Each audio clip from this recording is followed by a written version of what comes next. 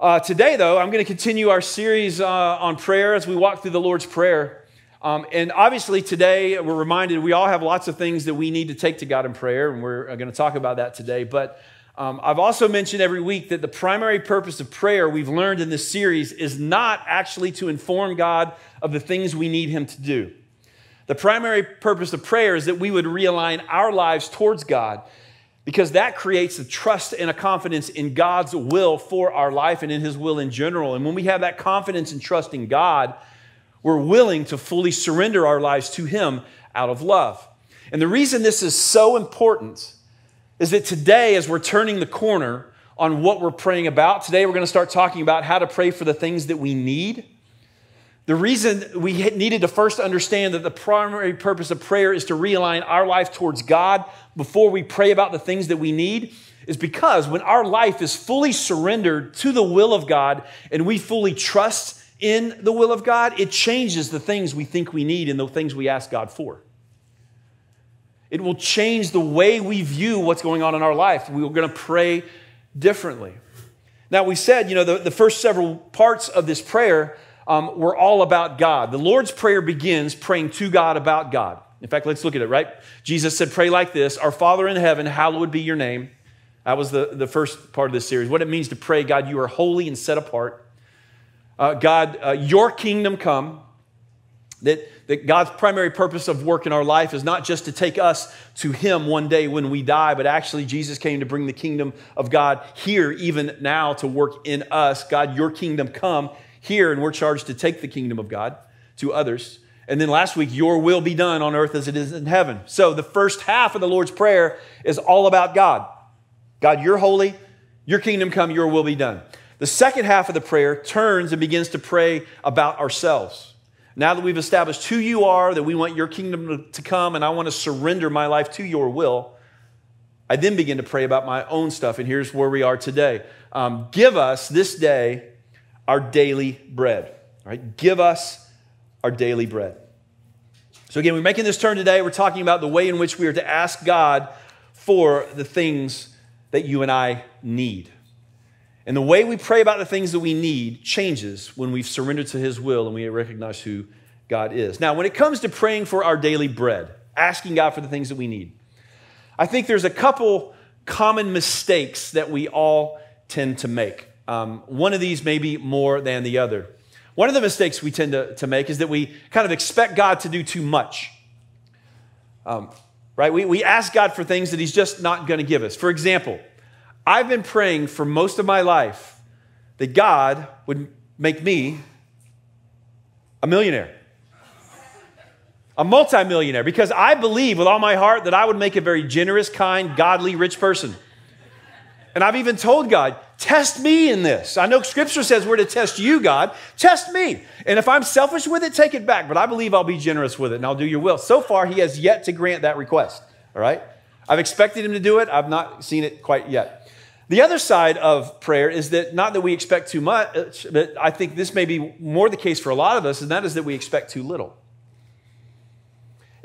If I'm honest with you, there have been many times that I've prayed for something very specific, that I knew I should pray very specifically for that thing, but I really didn't expect anything to change. You ever prayed for someone who was maybe terminally ill? God, heal them, bring healing to their body, pray for them, and yet you really were not confident and didn't expect and pretty sure nothing was going to change. They were still going to pass away, right? We've wrestled with it. There's a tension there. I'm going to get into that a little more as we go along today. But one of these two extremes we all tend to wrestle with. Either we expect too much or we expect too little. So here's the question. What should you and I expect when we pray for the things that we need in our life? Well, we're going to look at several different scriptures today. I want to start with one out of James chapter 5. And here's what James chapter 5 says about this. First, he says, Elijah was a man with a nature like ours.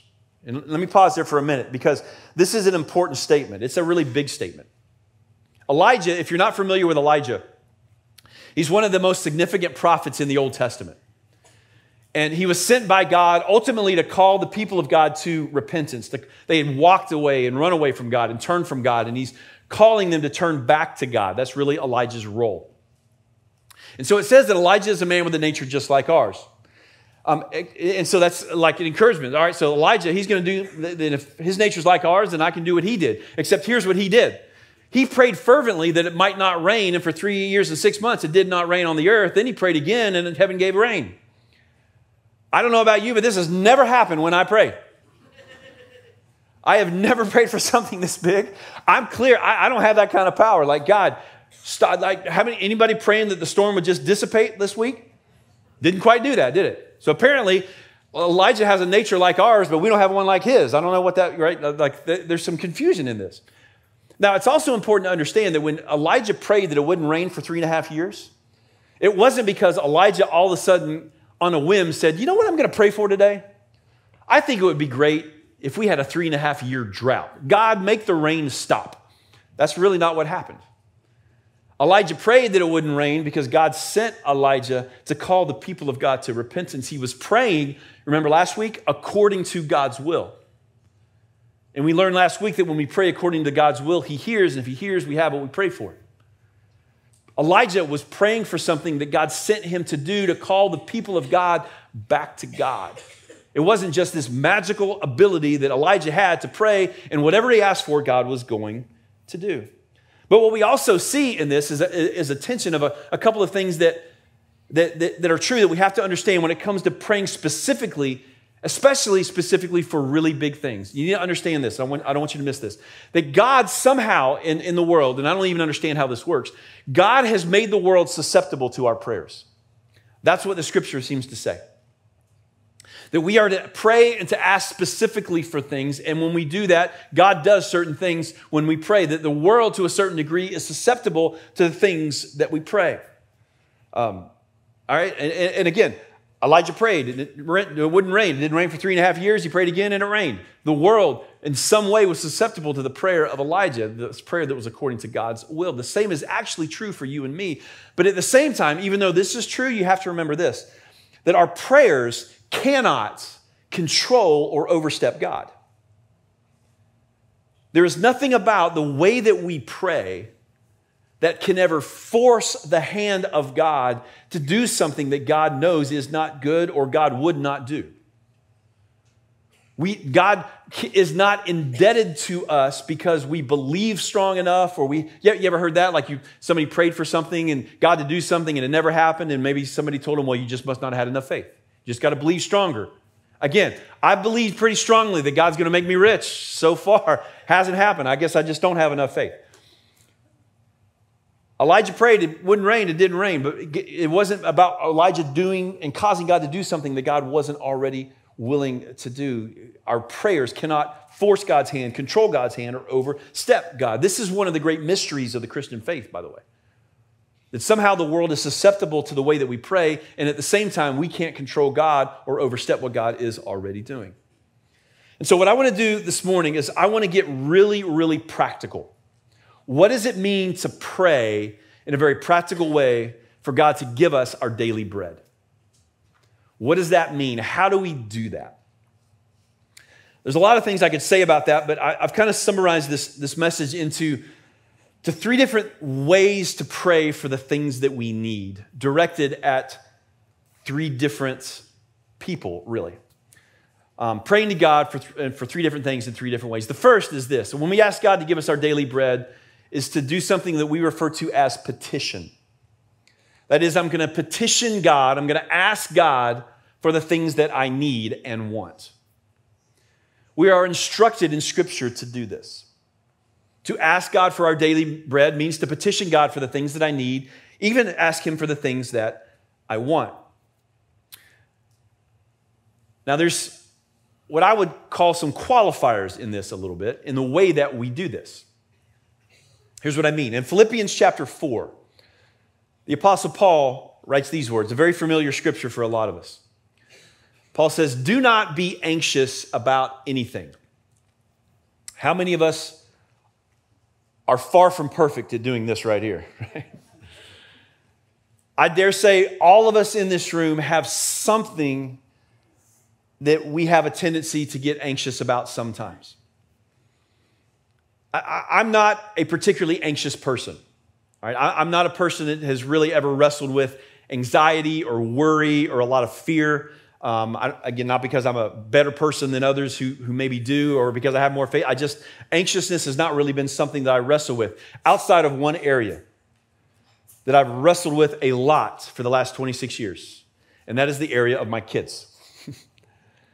I'm far more apt to be anxious about something with my kids than I am with anything else in life. Like when they started driving, Lord help me. Right? I mean, that's in and of itself. I remember a time, my wife, she's sitting down here, she can remember this. Our daughter was driving home from college in South Florida, and she was supposed to be home. She wasn't home yet. You know, we had the Life 360 app, and you can see where everybody is. And like, I'm going to see where she's at. And it was showing she was down on the turnpike, somewhere between coming into Orlando, between like the Fort Drum Service Plaza in Orlando, if you're familiar with where that is, and right about in the middle of that. But she should be a lot farther home, and she was just sitting right there and wasn't moving. And I don't know why I did this. I shouldn't have done that, but it's what a parent does. I'm like, I'm going to look up on the maps and see if there's like an accident or something. And there's an accident like right where it has her deal. And then I realized that the last report of her position was like an hour earlier.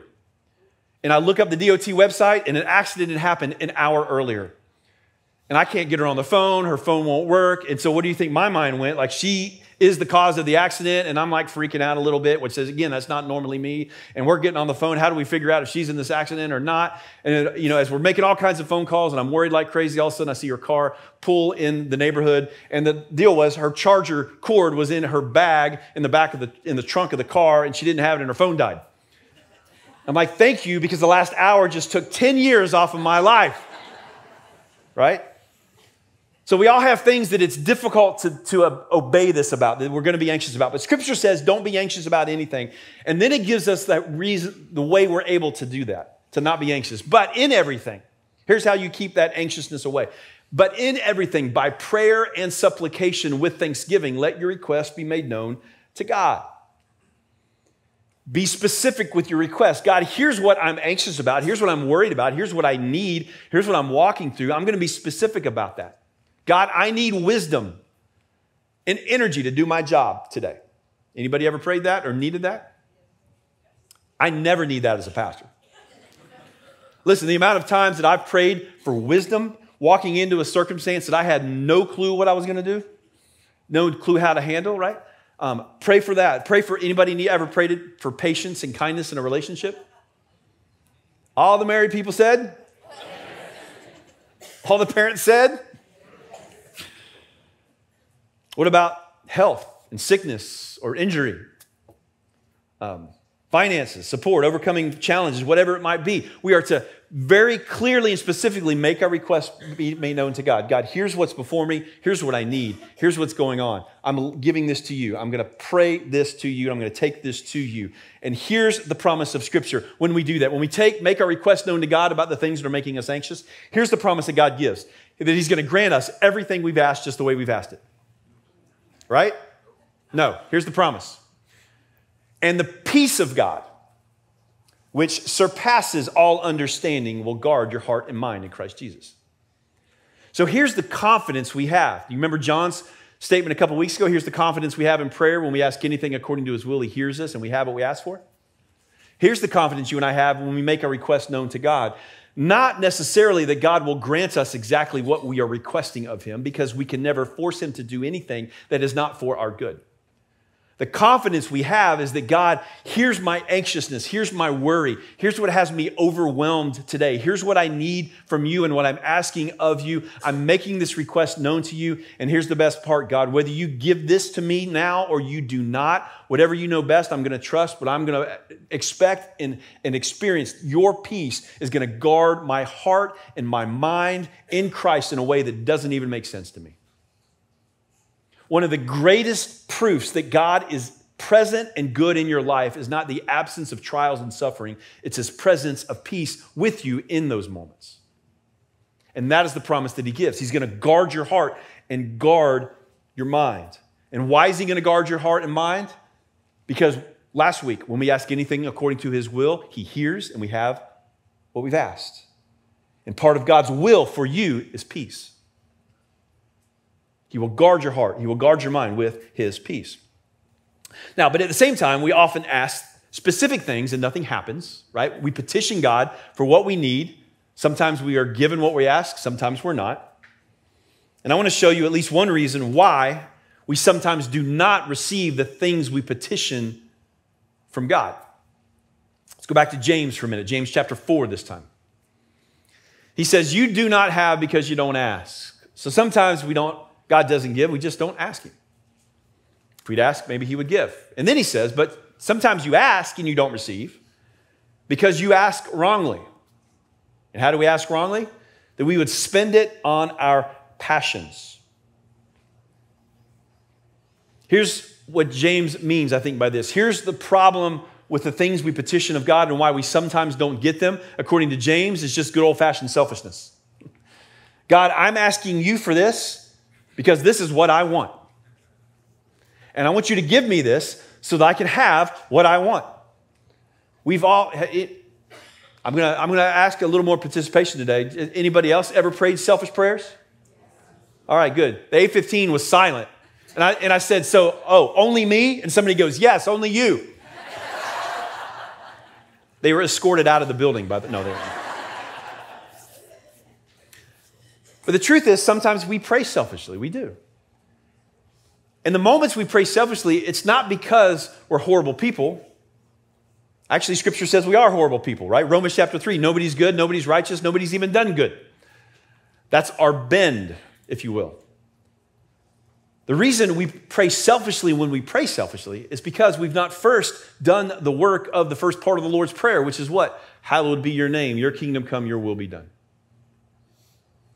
God, I want to align my life with your will because I believe that what you say is good is better than what I want. And so I'm willing to align myself fully with your will. Your kingdom come in my life, your will be done. You're the Holy One set apart. And when I'm not doing that, this is how I'm going to pray. I'm going to pray selfishly because I'm not aligned with the will of God. And when I'm not aligned with the will of God, my prayers will be selfish. And so here's the great part. I'm going to give you the simplest solution to overcoming selfishness in your prayers. There is an incredibly simple solution to that. You want to know what it is? Gratitude. Gratitude. 1 Thessalonians 5 says, give thanks in all circumstances, for this is the will of God in Christ Jesus. We looked at that last week. In all circumstances, give thanks. That is God's will for you. The simplest way to overcome selfishness in your life is to be grateful for the things God's already done in your life. And I think it's safe to say most of us take for granted so many of the good things that God's done in our life on an average day. We don't really pause. At least I don't. I don't pause as nearly like I should to say, God, thank you so much for this and for who you are. Years ago, I remember sitting in a Chick-fil-A right over here having lunch one day. And there was a group of ladies sitting behind me. And they were upset. And they were upset with Chick-fil-A. And here's what they were upset about. You guys remember the cow calendars that used to come out every fall? And you could buy this calendar, it had Chick-fil-A cow, different cow for every month. And at the bottom of every month's calendar, there were also some coupons for some free food or a milkshake or whatever it was for that particular month, usually a couple of them. Well, for the longest time, those coupons had no expiration date. And eventually, Chick-fil-A decided, you know what, we're going to put an expiration date. These coupons have to be used in the month of that they're on. So if it's on February's calendar, you got to use them in the month of February that year. Not an unreasonable thing, right? It just kind of makes sense. These ladies behind me were having a fit that there was an expiration date on these coupons. And literally, I hear one of them say, this is what's wrong with this country. I'm like, that's what's wrong with this country? How about the fact you're complaining about what? I'm just sitting there and I'm trying to have lunch and I'm with a friend and he's talking and I'm not even listening to what he's saying because I can't get past these people right behind me just complaining about this free stuff not being the way they wanted to be free. And finally I turned around and I said, hey ladies, I'm sorry. I couldn't help it over here. You seem kind of upset about the coupons. Yes, can you believe this? There's an expiration date on these coupons now. I said, so just so that I'm understanding, you're upset with the way somebody's giving you something for free? This isn't for free. We paid for this. No, ma'am, you actually bought a calendar. They gave you the coupons for free. Why don't you mind your own business? And I literally said, well, I've been trying. I was in a mood that day, apparently. Not my most pastoral moments. But It certainly was fun. I felt better. I don't know about them. Anyway, here's what I'm getting at. Here's why gratitude helps combat the selfishness problem that every one of us has, and I want you to miss this. Until you and I are grateful for the blessings God has already given, we will never be satisfied with the ones we have yet to receive. The fact of the matter is, God has already blessed you in Christ Jesus more than you and I could ever deserve from him. And if you can't think of any other way God's blessed you, if you are a Christian, that is the greatest way he could ever bless you. That there was a moment that he took your sin and my sin and the judgment that deserved, pulled that off of us and put it on himself on the cross and said, I'm going to pay the penalty you deserve to pay. I'm going to be both just, the one who is just, and the justifier, Scripture says.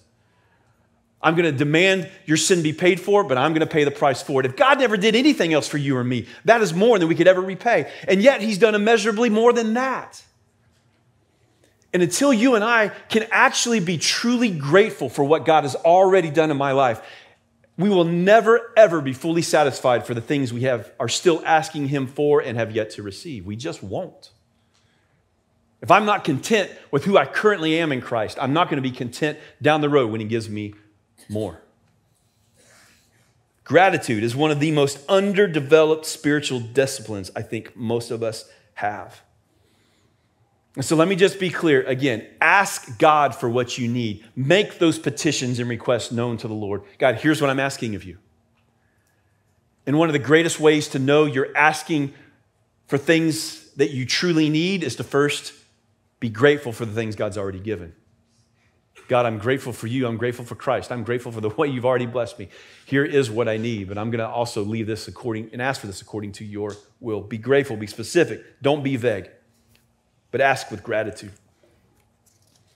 Second thing that our asking for God to give us our daily bread involves.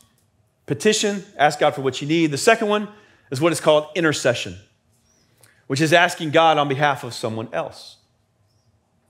I'm going to pray to God for someone else. Last week we looked at this verse. I want to pull it back because I quickly referenced it, and I told you I didn't have time to jump into it, but I would today.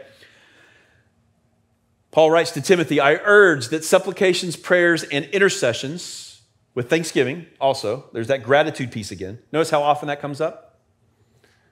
Again, why does it keep coming up? Because we're not good at it, that's why. I urge that supplications, prayers, intercessions, and thanksgiving be made for all people. So we are to intercede for other people. We're to pray on behalf of other people. Now, I want to show you a way that Jesus interceded for us. Because remember, Jesus is the one that gave us the Lord's Prayer. Here's the way you are to pray. His disciples asked, teach us, and he's teaching them. Our Father in heaven, hallowed be your name. Your kingdom come, will be done. Give us our daily bread. Here's one of the ways Jesus interceded and taught us how to intercede for other people. I want to show you this. This is in John chapter 17. This is Jesus' example for how to pray for other people. Just one way, one need that we have. This is what's called his high priestly prayer. Jesus is praying this right before he's crucified. Now, he's in the garden. This is what he's praying. He says to the Father, I'm praying for them. And by the way, this them, he says, I'm praying for those you've given me and for all those who will believe through their testimony. So he's talking about you and me. Anyone who would ever believe. Jesus was interceding for us right before he went to the cross. You and me and all who would believe. And he says to the Father, I'm praying for them, all who would ever believe. And here's what he prays. I do not ask that you take them out of the world. Let me pause here for a minute. How many times I've heard people say, I'm just praying that the Lord will return and get us out of here. Lord Jesus, come. And look, that's not a bad thing to pray. I look forward to eternity in heaven with God, with all things made right, all things made new, the way they were intended to be. That sounds like a good day to me, all right? But I've also heard and experienced people praying for years, God, get me out of here. And you realize nowhere in Scripture are we told to pray that.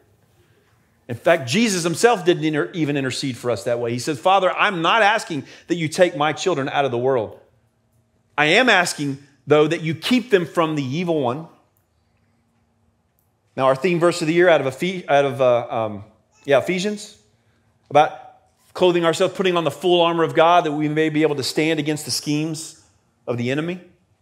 Keep the evil one away, keep him at bay, protect my children from him, which we are protected, if no other way, the Spirit of Christ within us.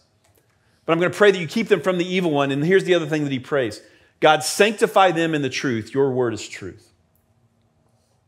So one of the ways Jesus was interceding for you and me was that God himself would protect us from our ultimate enemy. And one of the ways he would protect us from that enemy would be to sanctify us with the truth. Sanctify, I already talked about it in this series, that process of God making us more holy. So Jesus praying that you and I would become more like Christ, more like him, sanctifying us in truth. He was praying for your sanctification. He was praying for your spiritual life to look more like Jesus. He was interceding to the Father for that. And here's why I'm belaboring this and how it applies to you and me. Have you ever been frustrated by somebody, maybe somebody that you know that has walked away from God, or somebody that's living in a way that you know is contrary to God, or somebody that you know is just this almost hostile towards God and towards Christianity and towards the church? You ever known anybody like that? And if you ever prayed some version of this, a person that's hurt you maybe, God, get them.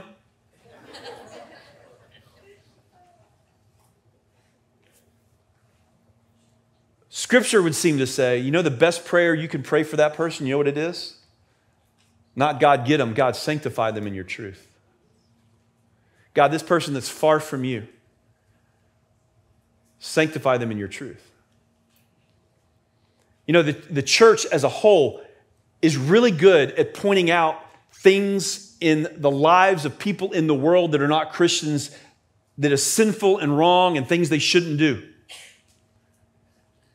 And often we're really good and work really hard at convincing them that they're sinful, they're bad, they're horrible, that you need to change doing that. What if we first started praying, hey, God, you know what? That person over there that I am appalled at their behavior and the way they're living and the way that I think they're wrong. What if I just prayed, God, you sanctify them in your truth rather than me trying to convince them that I'm right and they're wrong? What if my first prayer was, God, you sanctify them. You work in them. God, you change them the way you want them to be. Sanctify them in truth. Your word is truth. Jesus prayed that for you and me. I think we're called to intercede for those that are far from God that same way. So who's somebody? Here's a question that you know that's far from God, that is either maybe breaking your heart or maybe just you don't like because of how far from God they are. When was the last time you prayed for them this way? God, keep them from the evil one and you sanctify them in truth, your truth. That's what it means, partly what it means to intercede. Let me show you one other way it means to intercede. In James, we'll go back to James chapter 5. Is any one of you suffering? Let him pray. So again, going through a difficult time, ask God, God, this is what I need. Give me my daily bread. Suffering, pray. Anyone cheerful? Let him sing praise. Now, my guess is we're much better at the first statement here than we are the second. We're probably all much better at, I'm suffering, I'm going to pray. God, get me out of this and fix this than I am. I'm cheerful and in a good mood. Let me sing some praise to God. Let me just say, God, thank you for this great day. And then he says, anyone of you sick, let him call for the elders of the church and let them pray over him. We're called to physically intercede for the needs of one another. And yes, there's an act of faith here. It talks about the elders of the church, the leaders, but this is not relegated only to those who are in charge or lead or anything like that. We all are called to do this, to intercede on behalf of one another. I remember a really good friend of mine, one of my wife's, they were missionaries in Papua New Guinea for many, many, many years, still with that same organization. And they took the gospel to this group, had never heard the gospel. They wanted somebody to bring them God's talk, and they went to the Haywa people. A lot of you know the Coapleys were involved in our church for many years. We still actually help support them and their work they're doing. But early on, they had just begun to establish the church, had their first believers. And I'll never forget Keith telling this story of, he had a nursing background. That's what he was. He was a nurse. And then got called to the mission field and was there. And they have these new Christians, and one of these new Christians comes and brings their baby, who was a young infant that was in respiratory distress, very evident. And he did not have what he needed there medically to help this child. He knew there was nothing really he could do. He did what he could, and the child expired. It quit breathing, and he just began to pray. And what he began to pray, though, was for the faith and the people of this new church. Yes, he was praying, God, heal this child. But God, I'm also concerned and worried about the faith of these new Christians. And yet I trust you. What you say is good is what's best. But I'm asking, God, that you would guard their faith, protect them from the evil one. He's praying, and he's praying over this child. It's gone on for like an hour. This child hasn't breathed, and all of a sudden the child starts breathing. Child's still fine today, walking around, no lasting effects from all of that. And he's like, I'm clear. I didn't do anything. I don't have the ability to do that at all. God resurrected this child and just established and solidified the faith of these new believers. Amazing story, right? Now, at the same time, how many of us have had someone we knew that we cared about and we loved that was sick, and we prayed and we prayed and we prayed, and yet they were not healed that way by God? So why does God answer sometimes and doesn't seem to answer that prayer other times? I know this is sensitive, but I really want you to hear this, church.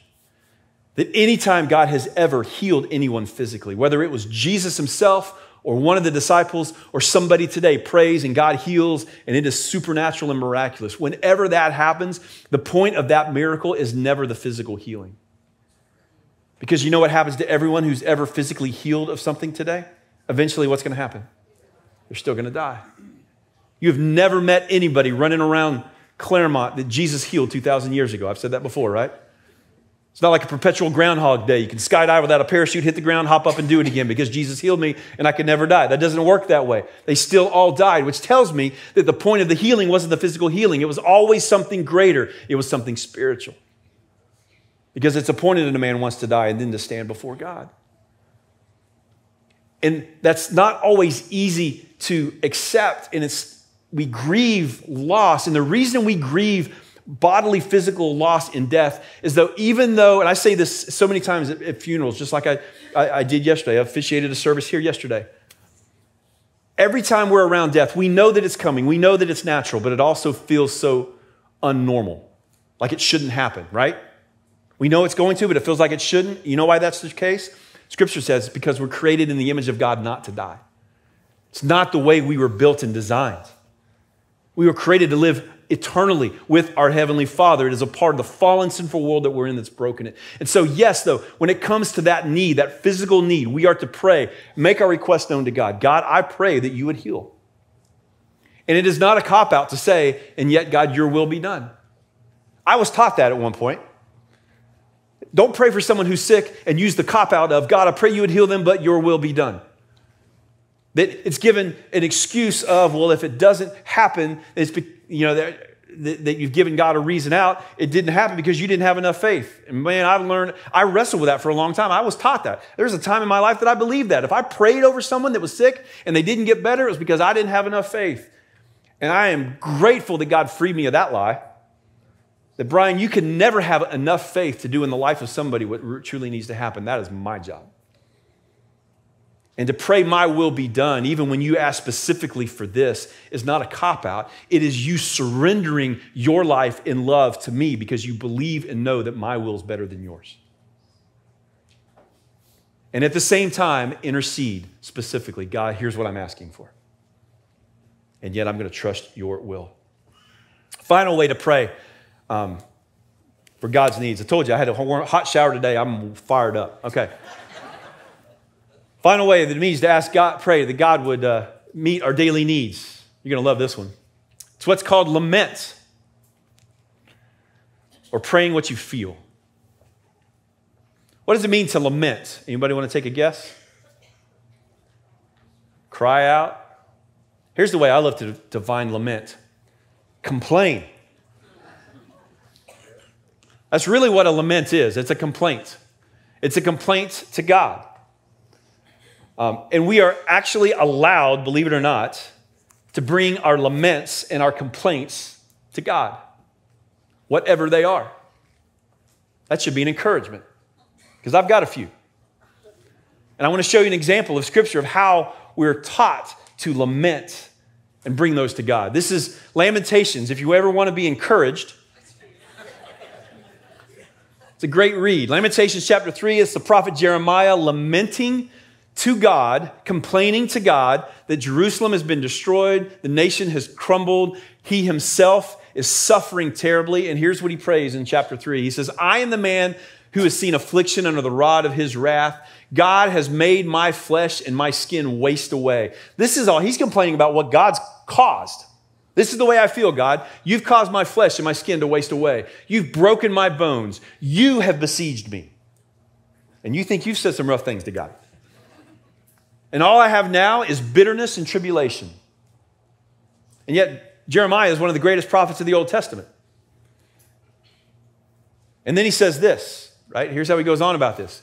Though I cry for help, he shuts out my prayer. My soul is bereft of peace, and I've forgotten what happiness is.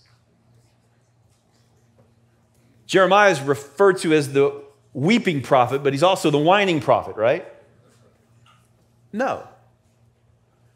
I believe he is doing exactly what you and I are called and allowed by God to do. God, in this moment, here's how I feel. I feel like you aren't listening. I feel like you've shut out my prayers. I feel like you have caused me to suffer. That's the way I feel. That's what Jeremiah does. God, this is what's in me. You know, J.I. Packer, theologian that passed away, 3 or 4 years ago, very well-known theologian of the modern century, probably one of his greatest works, the book Knowing God. He says this about this idea of lamenting. I love this. And so our complaint prayers are not mere self-centered whining that life has not treated us right. Instead, our complaints are those of dependent children running in fear and hurt to our Almighty Father who rules all things, who, if he chooses, can relieve our pain. That's what a lament is. God, this is what I feel. And I'm not just trying to be difficult. This is how I feel.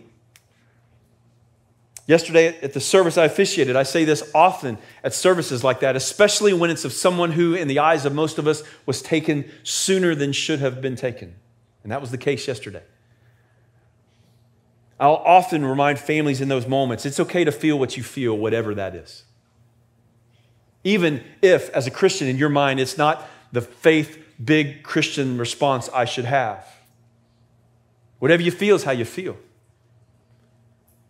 And what's amazing is that we have a God that doesn't say, bring me your laments as long as they're righteous. Bring me your laments as long as they're according to my will. Bring me your laments as long as they've been filtered and you've gotten through the difficult things and now you're seeing it a little more maturely. Bring me those. The rest just keep to yourself. That's not what Scripture teaches. Scripture gives us the example of Jeremiah saying, God, here's how I feel. How dare you? That's what I feel. I feel like you don't love me. I feel like you don't care. My soul is bereft of peace, and yet peace is what you've promised, and I don't have it. Isn't it great to know that we have a God that says, ask me to give you your daily bread, and part of that is you letting me have how you feel and sharing it as bluntly as you need to because I already know it anyway. As your heavenly Father, I want you to bring that to me. And yet when we bring that to him, what also happens? God, with thanksgiving, I'm going to ask you to fix this that I'm so aggravated and upset about, that I'm hurting about, that I'm lamenting and complaining about. And yet I also know that you are God that is good, and I'm going to surrender to your will, and I'm going to do my best to thank you for what you have given me, even as I wait for what you haven't.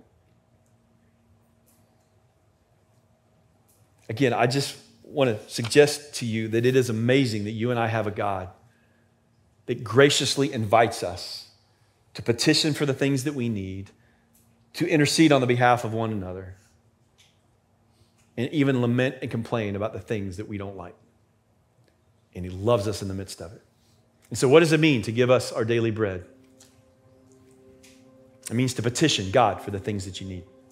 God, here's what I need. Here's what I want. It is to intercede on behalf of somebody else. God, I'm praying for them. Here's what they need. And I'm interceding on their behalf just as the Holy Spirit intercedes on my behalf. And it means to lament, to complain. God, here's how I feel. And so here's what I want to do today as we close. I thought it would be a great opportunity because I'm pretty sure all of us in here could find something with all three of these right now to take to our Father. And so I thought maybe before we leave, we could just practice praying for God to give us our daily bread. And so I'm going to lead us through a prayer, and in a moment, I'm going to give you a little space to petition, to intercede, and to lament, just privately between you and the Lord. And then we'll go. So if you would, bow your heads and let me start us praying in the way that Jesus invited us to. Holy God, we thank you that you are set apart and so much bigger and greater than us. Hallowed be your name, God. We thank you that you brought your kingdom to us to save us who could never make our way to you. And God, we believe that your will is always better than ours. We want your will to be done in our life. But God, there's also things that every one of us in this room need that we don't have the ability to do and provide for ourselves. And so we ask you for them. So with your heads bowed, church, take a moment. First, petition. What is it that you need from God that you want to ask God for? Ask him. Don't be scared. Ask him. Be specific. Make your request known to God right now.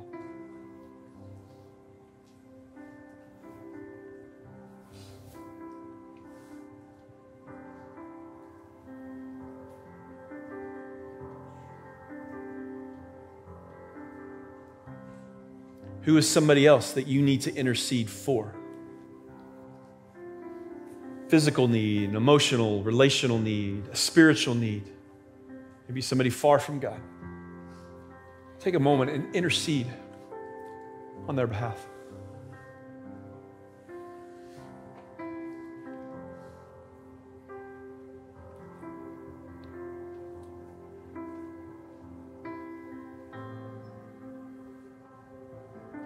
And we also serve a God that accepts our laments. So if there is a complaint that you have, something that you don't understand, that you're upset about, that hurts, let that be known to God.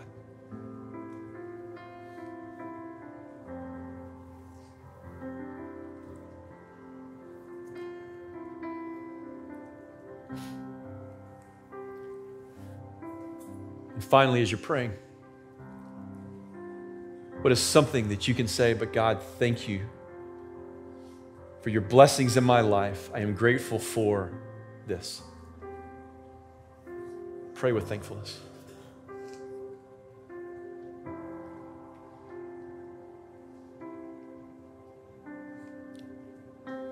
Heavenly Father, we thank you that your peace that surpasses all understanding